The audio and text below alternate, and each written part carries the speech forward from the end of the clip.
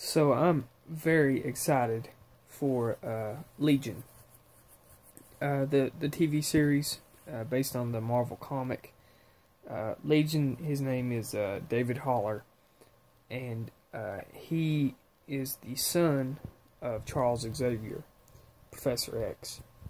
Now, the comic itself, I've not read a whole lot about it, but I've read more about the TV series than I have the comic. I actually just, I've probably not read, I've not read, but maybe one of Legion comics, and it's a trip. It's crazy. There's a lot going on. He's diagnosed with schizophrenia, and as you know, there is another Marvel character who has schizophrenia, and he's crazy too, and that's Deadpool.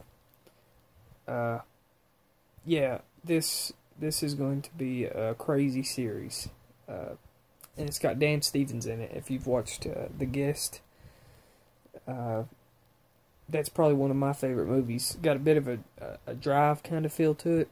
I've mentioned The Guest before in several of my other reviews, but now is the best time to mention it since Dan Stevens is going to be in this series.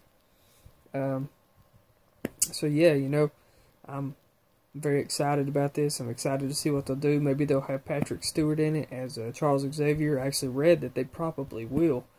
I don't know why they would have McAvoy, but I think Patrick Stewart will be definitely in it. You don't see anybody else as Charles Xavier. There's no one else. So yeah, I'll be glad to see Stewart. And Stewart does everything else. He does American Dad, does things on Family Guy, Robot Chicken. He's jack of all trades. So I don't think a contract will be an issue with him. But I was just sharing my excitement about this series.